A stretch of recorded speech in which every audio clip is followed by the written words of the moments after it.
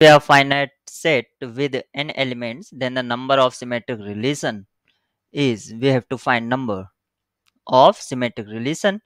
So number of symmetric relation can be easily find out with the matrix format. Suppose symmetric relation or a relation is of the subset of A cross A. All relation are the subset of A cross A. So to find number of symmetric relation or a relation can be written as in a matrix format.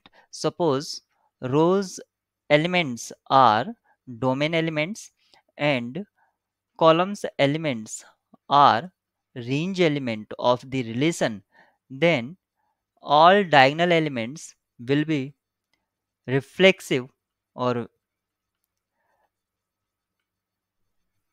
reflexive, all diagonal elements so reflexive. And to show symmetric relation, you can consider half of the either below elements or above the main diagonal or principal diagonal you can consider. So how many elements which are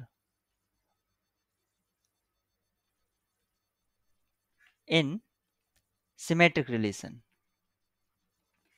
So you can consider n if you is starting from bottom of this principle. So 1, then 2, then 3, and so on up to n, and you need to take summation of these. So summation n will be n plus 1 divided by 2, and these are elements above the above and containing principal diagonal. So number of subset can be find out with the help of 2 raised to the power n plus 1 divided by 2. So this will be number of symmetric relation whenever n is the cardinality of the set n. So using this fact you can say option D is correct.